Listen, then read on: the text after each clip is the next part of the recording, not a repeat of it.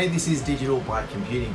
Today we're going to be talking about the differences between on-site and off-site backups. So every single business needs to have an adequate system in place to manage backups of your data.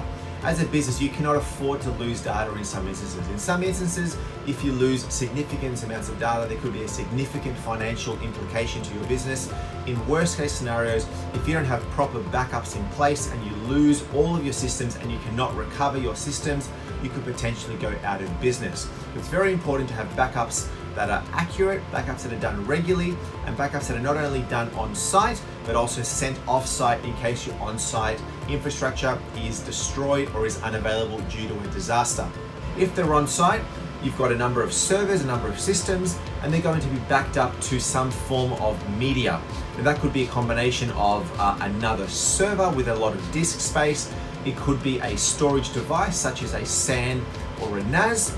It could be even external hard drives if you want to go down that method.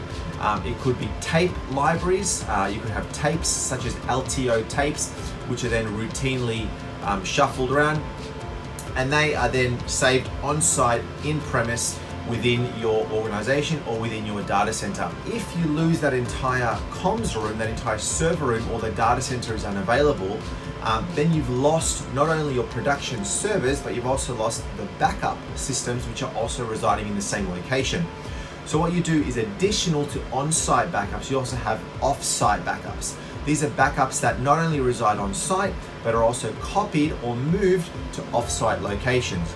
So if we use these terms again, these technologies, if you're backing up to another server, this server could perhaps be at an alternate location.